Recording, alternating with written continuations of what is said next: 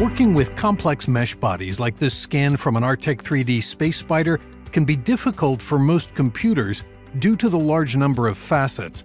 SOLIDWORKS 2020 introduces the Mesh Decimation tool, which can simplify the model to your specifications. The user simply has to input a percentage decrease target and hit Calculate. Now that we've reduced the complexity of the mesh body, we want to generate a solid model. Let's start by first creating an axis through the center of the mesh geometry. In SOLIDWORKS 2020, creating reference axis and planes from mesh geometry is now supported, and the new Tangency Select tool makes quick work of selecting the facets you want while avoiding facets you don't. After the solid model is complete, it can be compared to the initial mesh data using the new Body Compare tool.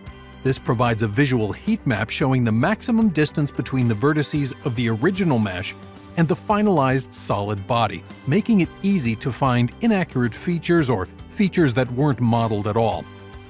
With tools like Decimation and Body Compare, SOLIDWORKS 2020 makes working with complex mesh data effortless.